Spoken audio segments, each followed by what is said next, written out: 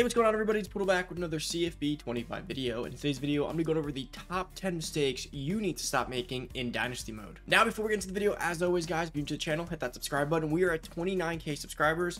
Let's get to 30k. That'd be awesome. Give this video a big thumbs up. Can we get 500 likes in this video? You guys killed it with 1,000 in the last one.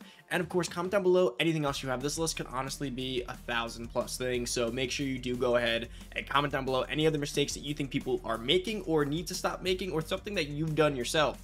And of course, guys, if you haven't already, make sure to check out Underdog. I'm wearing the merch right now. Underdog is having a generational run right now. They're killing it. They are the best place to play fantasy sports. It's not even debatable. If you haven't already, go check them out. If you see above my head right now or on the screen, you should be seeing it. It's Picktober. Underdog always has a promo or some kind of incentive to be playing on there each and every day. It honestly is the best part of it, outside of winning, of course. So make sure you use my code down below. My link and code will be in the description as well as the comments. If you sign up with my code, not only do you help support the channel and help me bring these videos to you guys every day, but you also get to have a ton of fun. You get up to $1,000 on your first deposit, as well as a free pick, which is basically free money. So make sure you check it out. So I made this video, I think when the game first came out, maybe like a month or so ago, but a lot has changed. They've changed recruiting. They've updated a lot. If you haven't checked out my other videos, make sure to check them out after this. So the first big mistake you can be making is when you scout. You should not be scouting basically between weeks 1 and 5. In this preseason week, when you are able to go ahead and scout and you have these points, is basically when you want to assess your class. I see a lot of people mess around in this phase and kind of just spend points however they want and waste them. Do not do that. Really, I cannot stress this enough. Get a list. Before you scout anyone, get a list. Okay, I need ends, I need edges, I need corners. I only need one running back. So then when you go through, and I see this all the time, people start like this and they're like, okay, let me go through running backs. They'll scout the first 10 they see and like, okay, I like 2 of them. Then by the time they get to their defense, they're out. And when you look back at your roster, you only actually needed 1 back. So you shouldn't have wasted so much scouting when you needed 4 cornerbacks, which means you probably got to scout about 20 of them. So all I can say is do not waste your scouting points. Now people say, what about midseason? Yes, you should look at scouting like this. This first initial scouting is going to be basically all the information you're going to rock with through about week 5. Once you week 3 to 5, when you start accruing and getting some recruits to come in and you start committing them or losing them, that's when you start to accrue extra points. And now you can start reassessing your scouting game and going through what I call as the second half stretch of the season, right?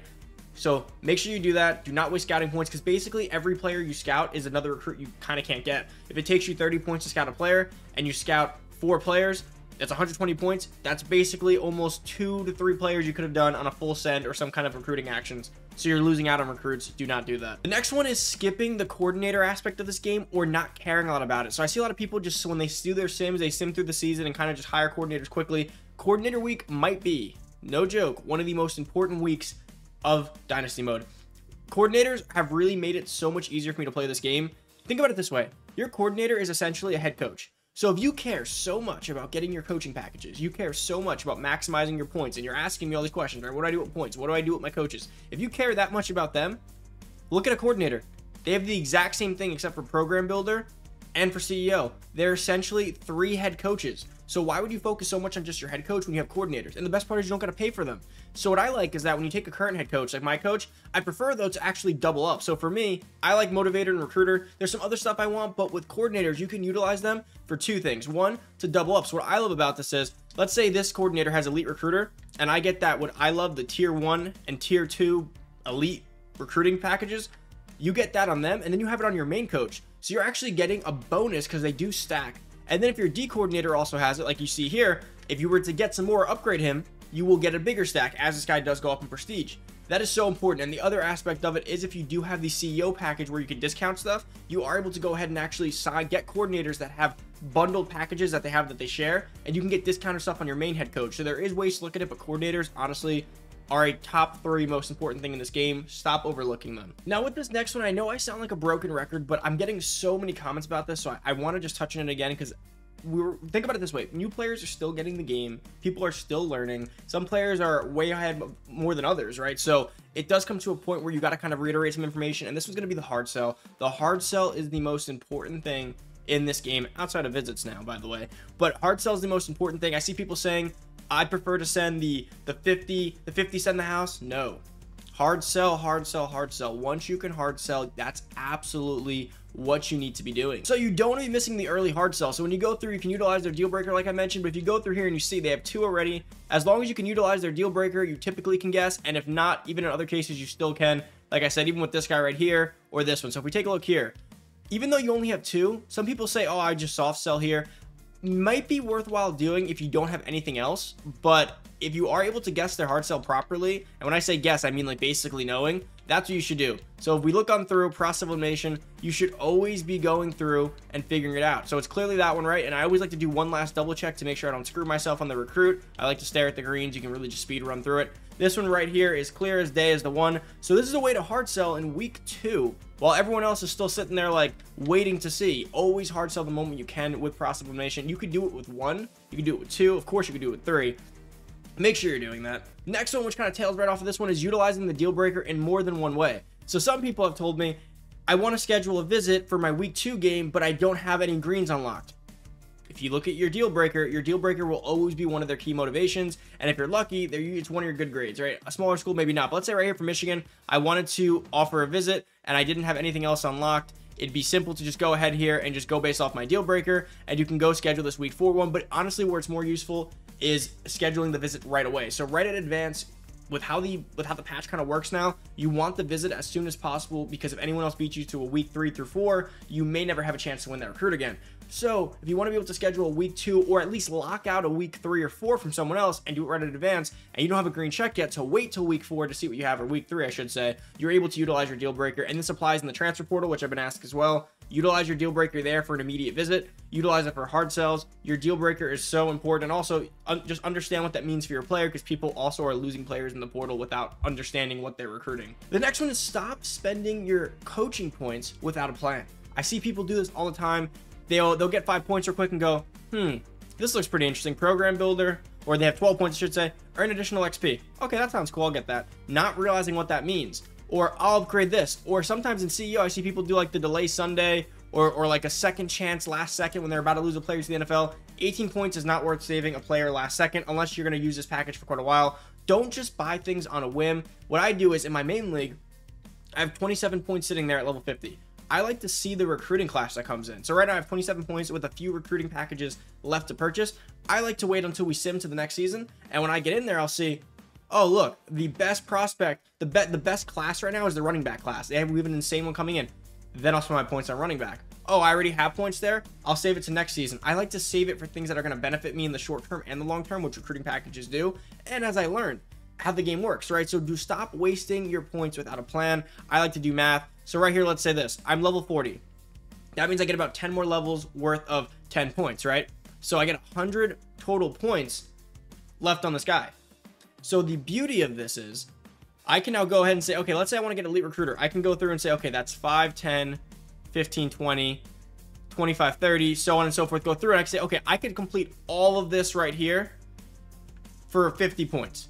But wait, I don't really want to finish kicker or punter, so that's fine. I don't really care for that last tier 4 for some of them, so I cut back there. Okay, this guy actually cost me 35. So I can actually finish elite recruiter, and you can start mapping out what you do. Oh wait, if I do elite recruiter on all of them, that's 32 per. I can only afford 3 full ones. So maybe I'll go tier 1 and 2 for these first 6 right here, and then maybe I'll do tier 3 here. And you can kind of map out what you're doing. Oh wait, that puts me over 100. I don't have enough, so now I got to cut back somewhere. You want to plan for all these, because once you're 50 and once you're out of points, you're out. You don't want to be in a situation where it's like, oh my god, I forgot to do offensive line. I will never be able to crit offensive line. Online league, you're screwed unless you start a new league. Offline league, you're screwed unless you start a new league. There's no way around it. So plan with your points.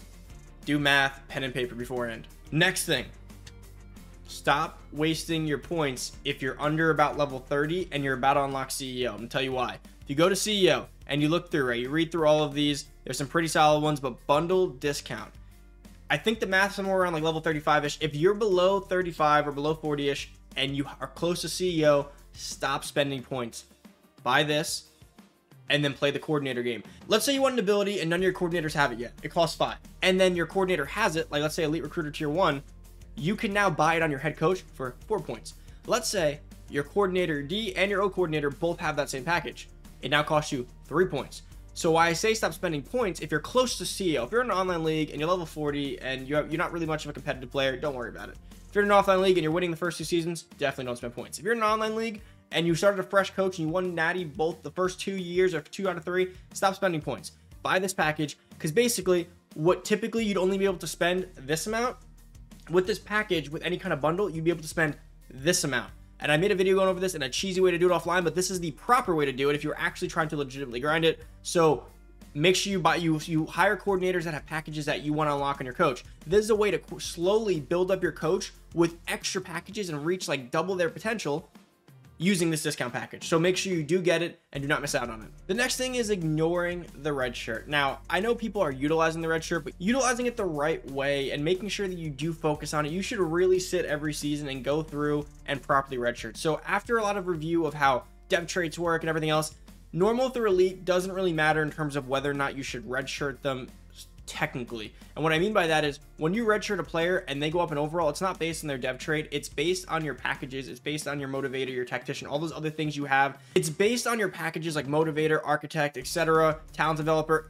You are going to upgrade based on those things and based on your stat caps and not your dev trait. So when you're redshirting, don't strictly say, okay, this guy's elite, he needs to be redshirted, this guy's normal, he shouldn't be, because that's not the case. Although it might be sometimes, it's not the definitive case. Make sure you do go through and go through properly and understand who should be redshirted. Also understand that redshirting in almost every situation helps a player. Even if the player is elite dev, like I said, now that we know that that doesn't really correlate to it, you're better off even redshirting an elite player, giving them that extra boost in overall in that offseason, and then next year starting their freshman season, however you want to do it, right?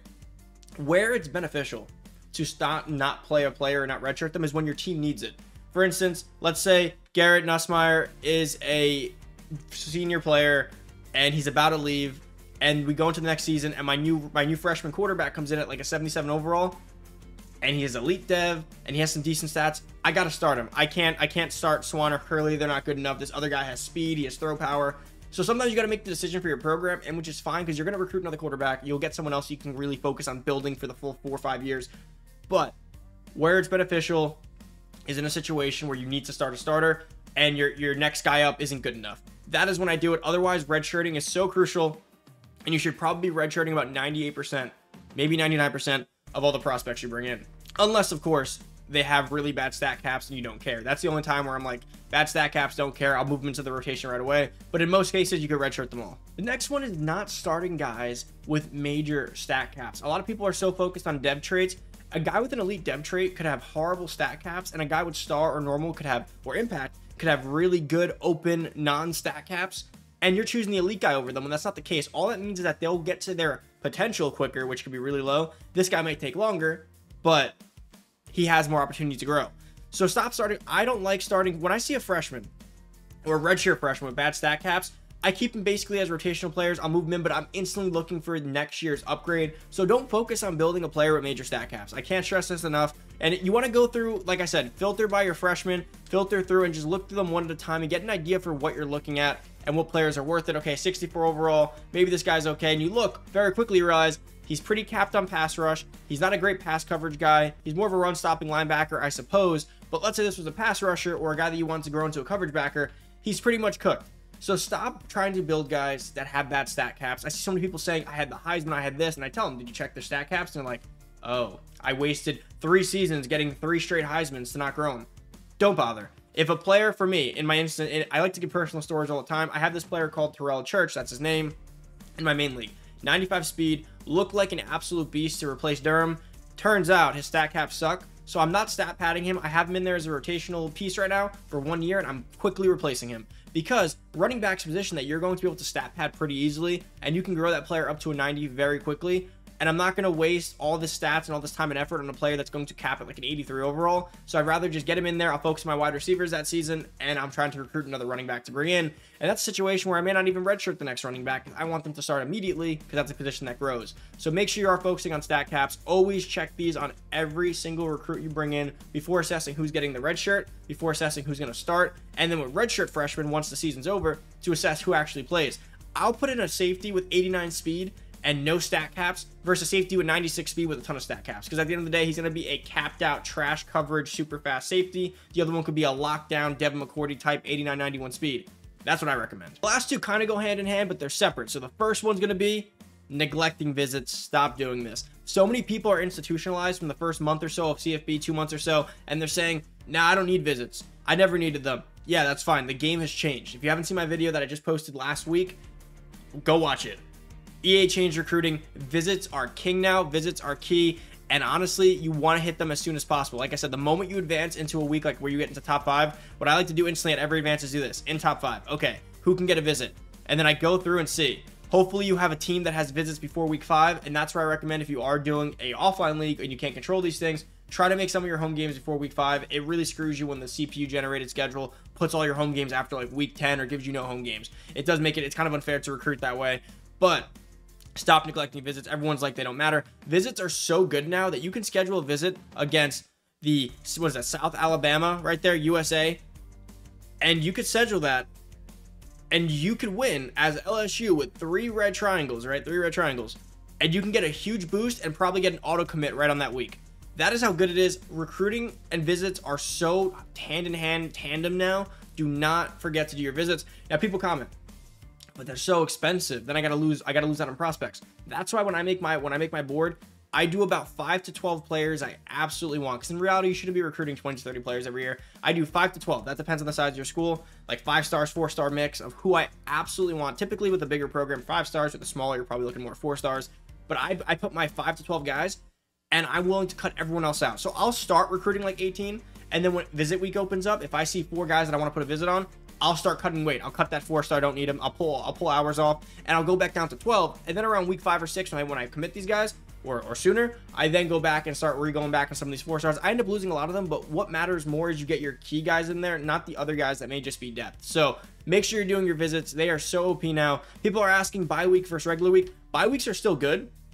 They're better actually now, right? They're better because now visits have gotten better. But honestly, I'm at a point where I think it's so impactful just to do it on a week like this. On a week where you know you're gonna win, because it's still better than a bye week, but doing it against an actual opponent, like a real team, not doesn't mean user or CPU, but a real team, is super crazy right now. And if you do it against a team like Alabama or Oklahoma, it's crazy. Now, do I recommend doing that if you're not the best user or you don't win that many games? No, because you're still gonna get bonus, but it won't be crazy. I'd rather get a guaranteed win against one of these teams right now. Now, if you need a huge comeback or you have no chance competing, you can go ahead and pick one of those teams if you want to try to do it. But visits are so good, just schedule them. They could be altered at a certain point, but that remains to be seen.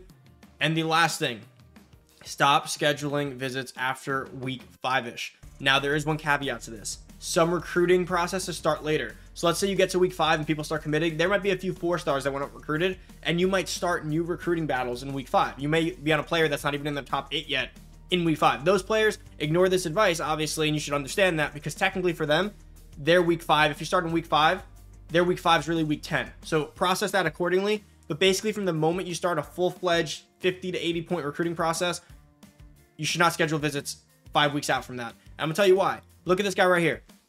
We are in one advance, we'll probably be in the top 3. We are going to be committing by UCLA week, probably at the latest. So I see people come in here and they're like, okay, I'm gonna go on my board and I'm gonna cut this guy to get back some points so I can get this guy on a visit. And I'm gonna do, I don't really want the Ole Miss. I'm gonna do Ole Miss. I'm gonna lock it in. So you lock it in, and then I see them lose. So they just lost the recruit, but that guy's committing before that. And even worse is that sometimes, so there's some battles where it might go to week 6 or week 7, but what you don't realize is you need this visit to actually win it, and you're outside the top 5. So by week 5, when the guy narrows it down to his top 3, you actually get locked out. So your visit's irrelevant. So first, be monitoring where you stand. So right now, let's say for Oregon, let's say they placed the visit last week for week 5. They're not even close in here. You might lose that visit right off rip. And then you look at me, I have a visit for week 7. If the team below me puts a visit on like week 4, they probably jump me.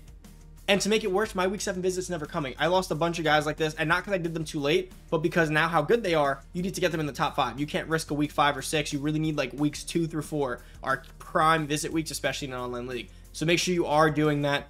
Don't skimp on visits. Don't poorly use the visits like that. I see people say it's a waste. They never happen. Do them early. But guys, that's about it for the video. If you're new to the channel, hit that subscribe button. Let's hit 30K. We're so close. Can we get a last minute push here? Comment down below if you have anything else to add to this list. Of course, as always, can we get 500 likes in the video? And if you haven't already, check out Underdog. They're doing great things. You do not want to miss it. Underdog is having a year right now. Go check it out. My code will be down below. Sign up with it. Helps me out and get you guys free money on the match, as well as a free pick, which, like I said, is basically free money. Definitely check it out if you need any help with it, or to see any of the picks I do post them on the community tab, as well as over on Twitter, so follow me there as well. Thank you guys for watching. I'm out. Peace.